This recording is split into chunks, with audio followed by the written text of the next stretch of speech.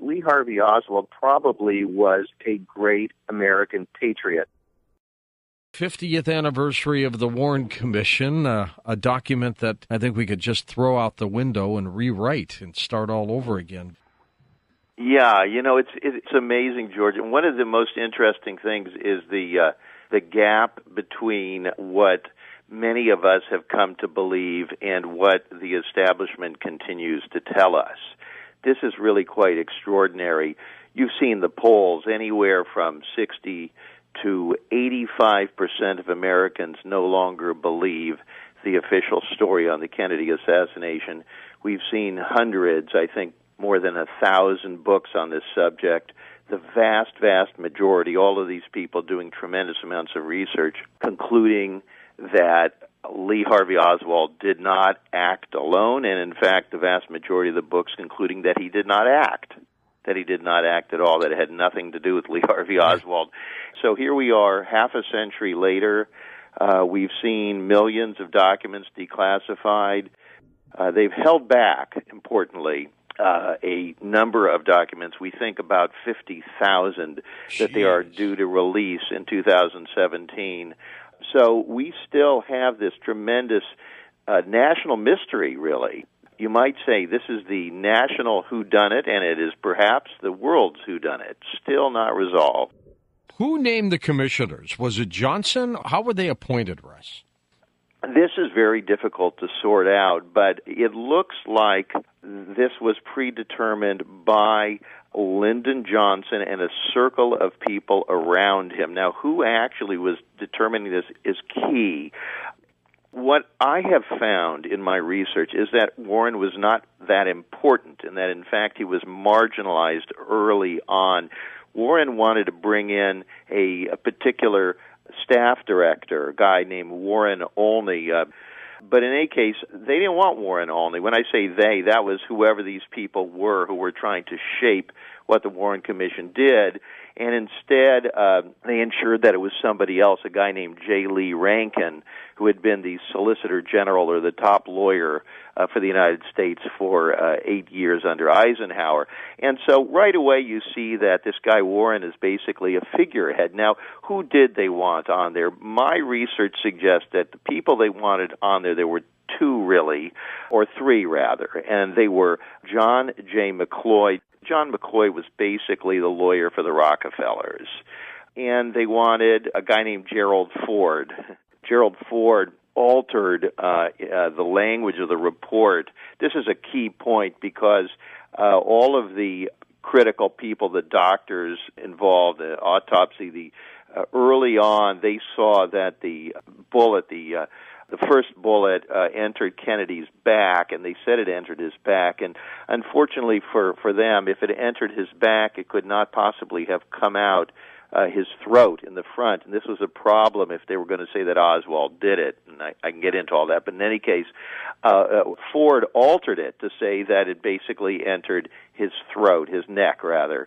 So that was Ford. And then the third one, and I think this is the most important of all, and the least appropriate person to even have been on that commission was Allen Dulles. Now, Allen Dulles had been the head of the CIA, and the CIA had been in the business for quite a while of going into various countries and removing presidents.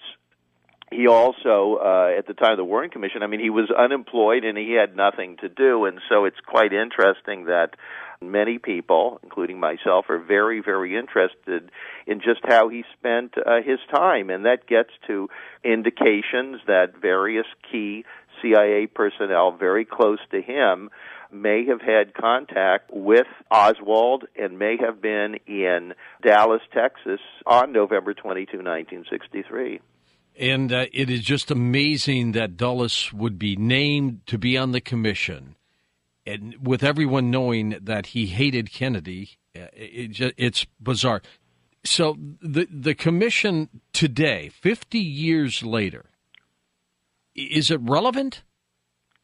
It's extremely relevant because if you look at our country in the intervening years, there have been how many commissions? I'm sure you've covered a lot of these ones.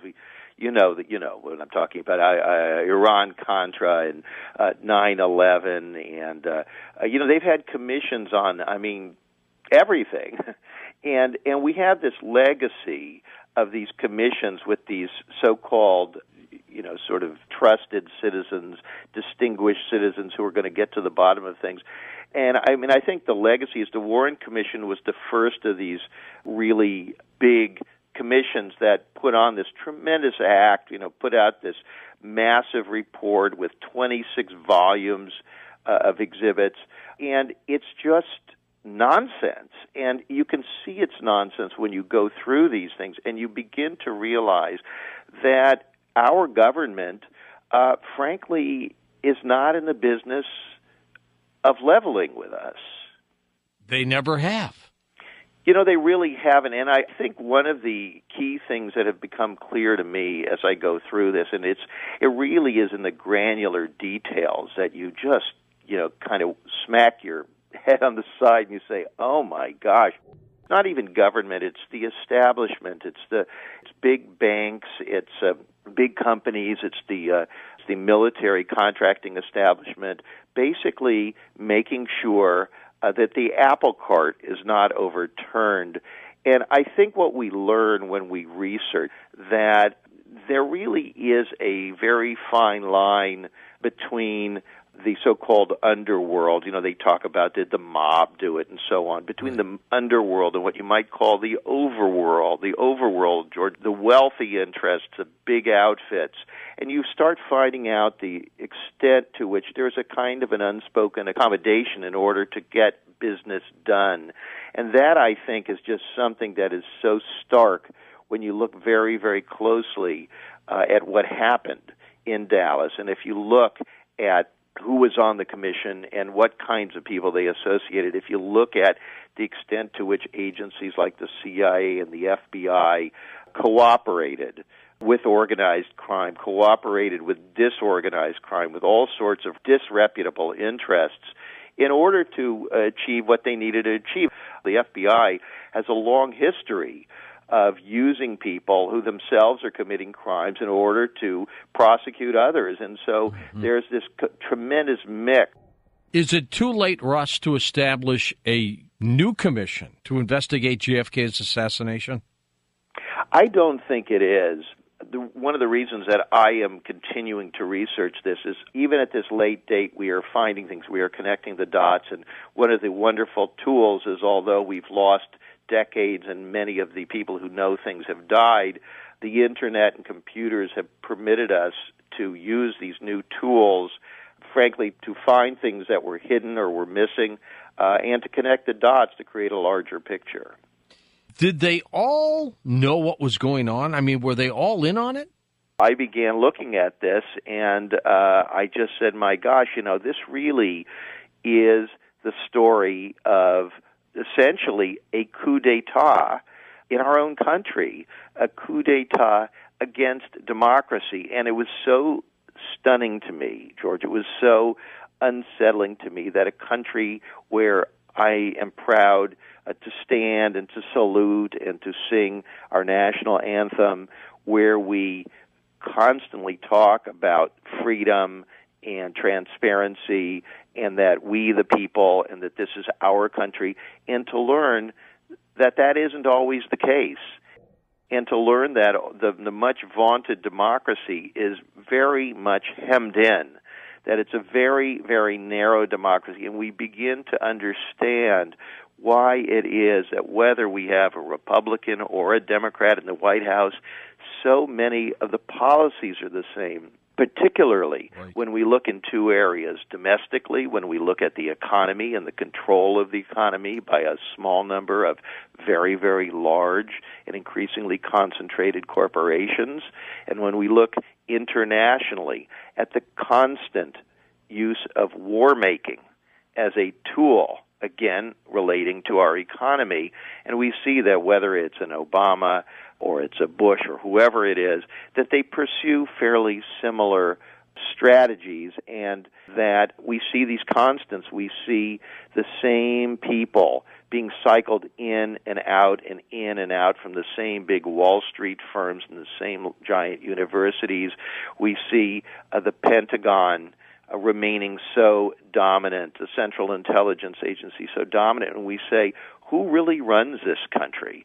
And I think that it's crucial that we explore the Kennedy assassination, look at things like the Warren Commission to figure out what these things were, who really were behind them, how did they operate, in order to figure out what happened to our country, what has happened to our country, what is happening to our country, and what will happen to our country.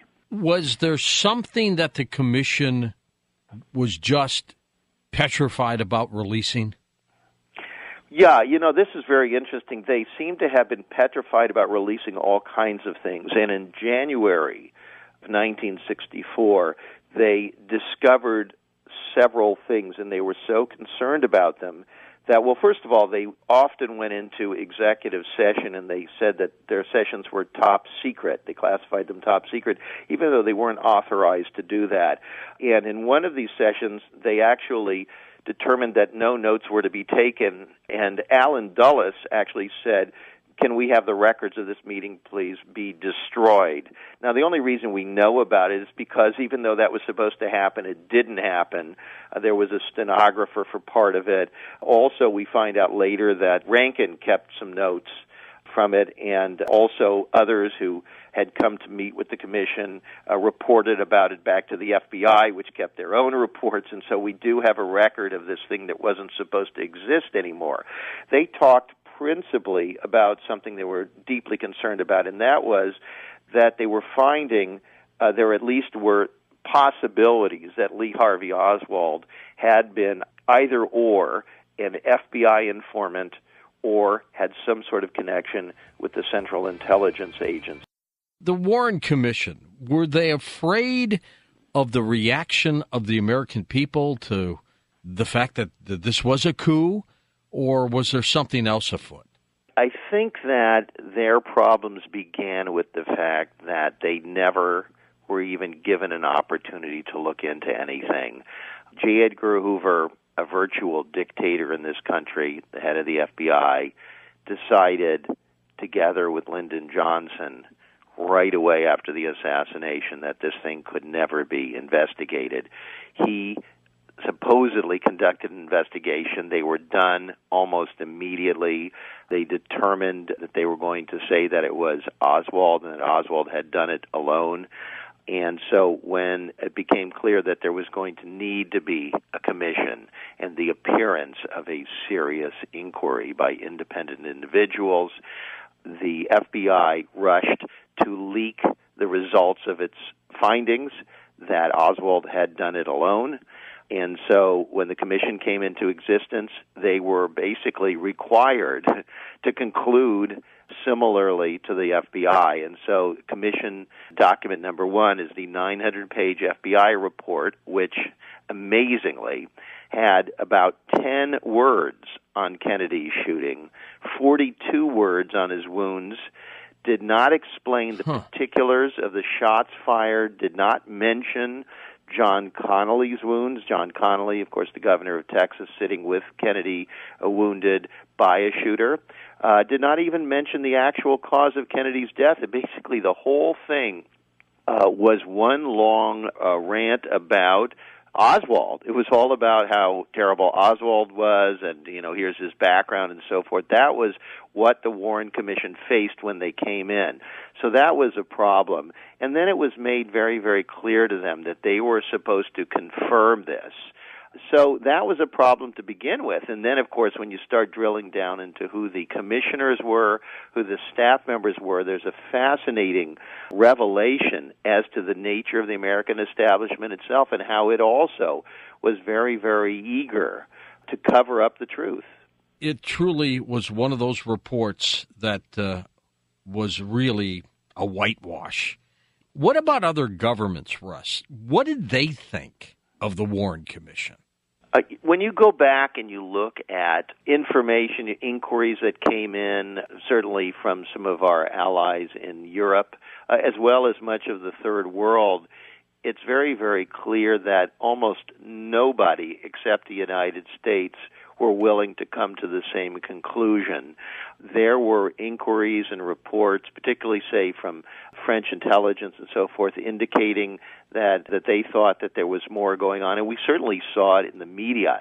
The American media almost immediately closed ranks around the Oswald Did It story, but we have to turn to, again, the French, the Germans, the Italians, the Dutch, on and on and on. And interestingly, not just some of the governments over there and the media over there, but individuals began almost immediately researching this and writing books because they all felt that the world was influenced by this, that the world had been robbed of an opportunity with the premature removal of an American president that they liked, that they loved, that they believed in, that they thought was interested in a better world for all. And so it really is quite striking when you see the tremendous contrast. And even today, again, the American establishment, whether it's our media, our textbook publishers, our universities, still going with this Oswald Did It story.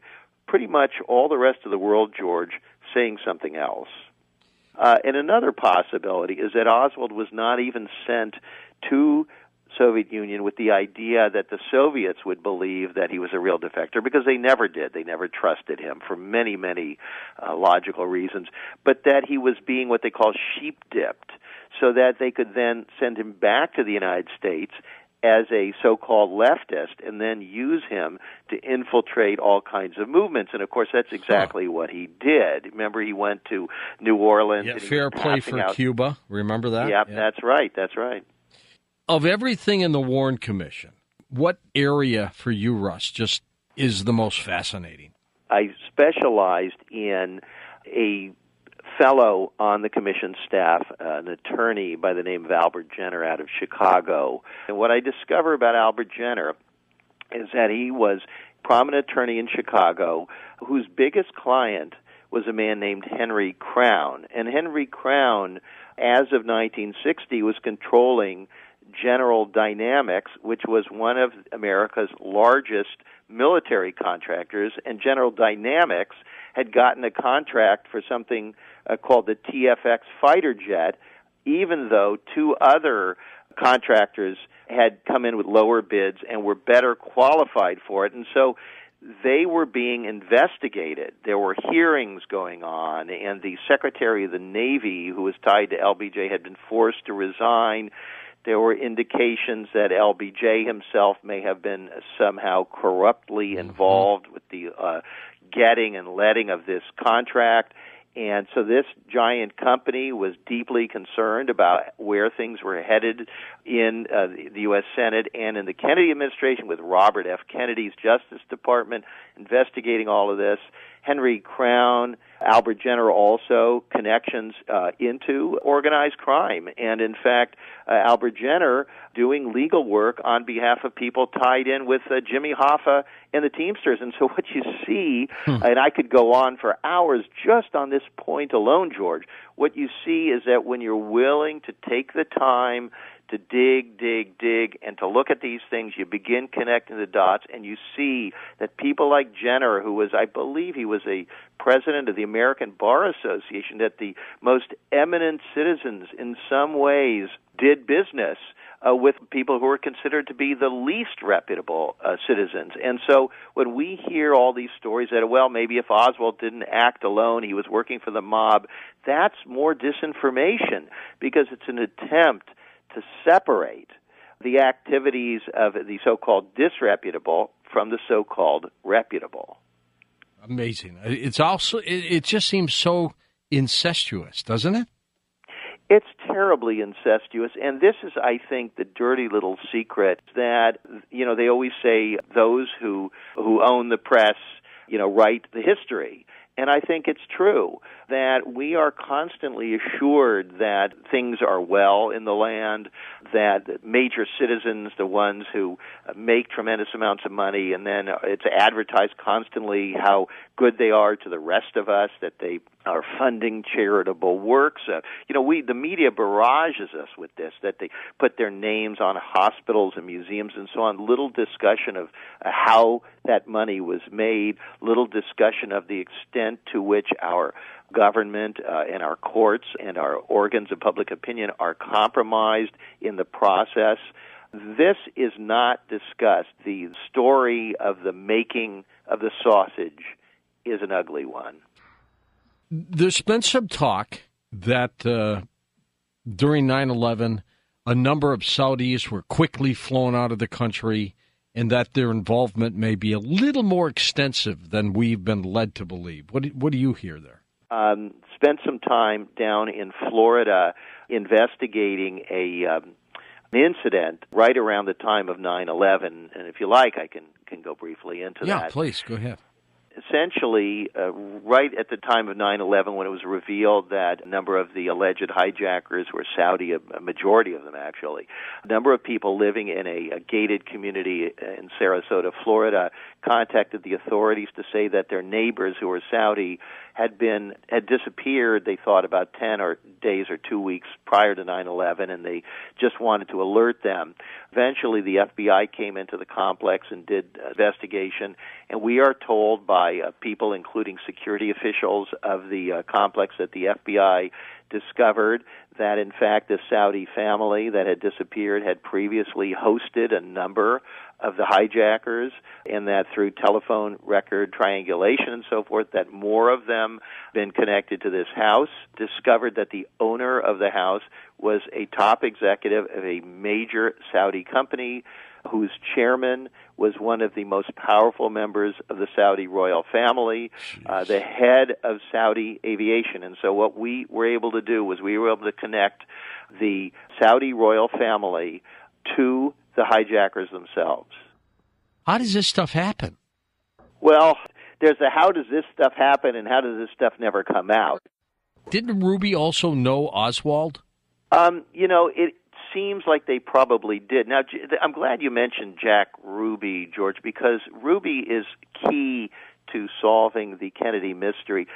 Turns out that Ruby was not this sort of, they'd make him out to be this two-bit hood and, nightclub owner who nobody knew. In fact, Jack Ruby appears to have been deeply connected into the Dallas Police Department. That's how he was able to get into the garage so easily when they were taking Oswald out and to shoot him. Ruby was connected all over the place. Ruby was, there are indications that Ruby was an FBI informant. This is one of the reasons, only one of the reasons, that the FBI wanted to cover up the truth about the Kennedy assassination, because that would have obviously been a problem for them, especially if Oswald and Ruby turn out to both have been FBI informants. Ruby also was very well connected in the courts with the judges, with the politicians. There was actually a formidable drug trade going on there that was linked and tolerated, and all of this stuff, gambling, all woven together. And so again, you have that same theme of the underworld and the overworld working together, and then, of course, the overworld denying that it could possibly know anything about these people. So, yes, absolutely crucial to that story. Are we losing grips of the country? The more I ponder the Kennedy assassination, what happened, the more I conclude that in 1963, we really saw some kind of I guess you could call it a military coup, although it was bigger than the military, the removal of the president and essentially the end of democracy in this country. And I think that when you ask, are we losing grip, I think we already lost grip. And I do agree with the sentiment there that things are getting worse. And one of the things that troubles me deeply is how few Americans seem to be aware of this. It's certainly not something that you hear in ordinary conversation. There does not seem to be an awareness or a concern that we may be plunging ourselves into some kind of profound darkness, and when you plunge yourself too deep, you just can't emerge from it. Jim Garrison, what did you think of his work?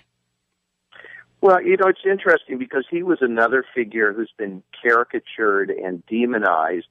And the more you look at what he did, the more you realize that he was something of an American hero, flawed to be sure, just as the Kennedys were, but also doing some fairly bold, important work that he was about it.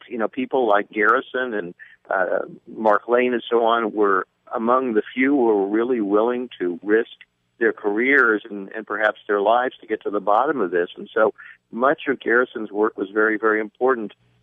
What, for you, Russ, is probably the most sensational aspect of the Kennedy assassination?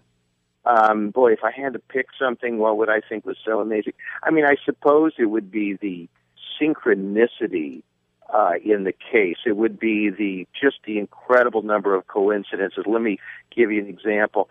Several years earlier, a group of men went into a truck dealership in Louisiana, and they said they wanted to buy a bunch of trucks. As I recall, they were saying something about Cuba, using them for Cuba. According to the people who worked at the car dealership, one of them said, "My name is Lee Harvey Oswald." Now, this is probably, we think this is before the plot against Kennedy was ever hatched, and this was when Lee Harvey Oswald was living in the Soviet Union at the time. Now, how could it be that so early there were people already attempting to put his name out there and to make him out to be something that he was not? My conclusion from that, and I'm still thinking about it, is that Oswald may have been an extremely important intelligence asset, extremely important, that they were setting him up to do some very, very important things with Cuba, with the Soviet Union, and that the Kennedy plot was basically grafted onto it late in the game.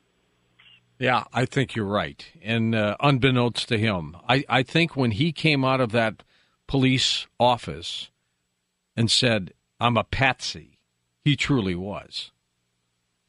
That's right. He truly was. And this is a man, I think that the tragedy there is that Lee Harvey Oswald probably was a great American patriot. Now, that will seem like a splash of cold water in some people's faces, but I think the point is that this is a young man who came from a difficult background and who managed actually to excel. I mean, according to Marina and other people, when they met him in the Soviet Union, they thought that he was from some part of the Soviet Union because he spoke such excellent Russian. And the question would emerge, how does a Marine that was not his language, how does he speak Russian so well? I mean, this was a fellow who he appears to have excelled on so many different levels. My belief at this point is that he was some kind of a covert officer for the U.S., in that he was serving what he thought was his country. And so at the 11th hour, when they were willing to throw him to the wolves, I think that would just dawned on him that, you know what, even I'm expendable, and all of this stuff I was told about serving your country means absolutely nothing. I would guess, Russ, that they had Oswald picked out way before the assassination occurred, which they probably planned shortly after Kennedy got elected. I mean, I think it's entirely possible. We do know that a number of the presidents were assassinated, again, by purported lone kooks. And if you look at Franklin Roosevelt, and there are several books on this, there was a planning of a coup, so-called Wall Street coup, where Wall Street bankers decided that his post-Depression strategy was too socialistic, a term that's also used, by the way, to handicap Obama in the few areas where he tries to do something independent, and that there was an effort to recruit the military to overthrow FDR. Russ, thanks for being on the program. Fascinating subject matter, isn't it? I certainly think it's interesting, well worth continuing to dig into.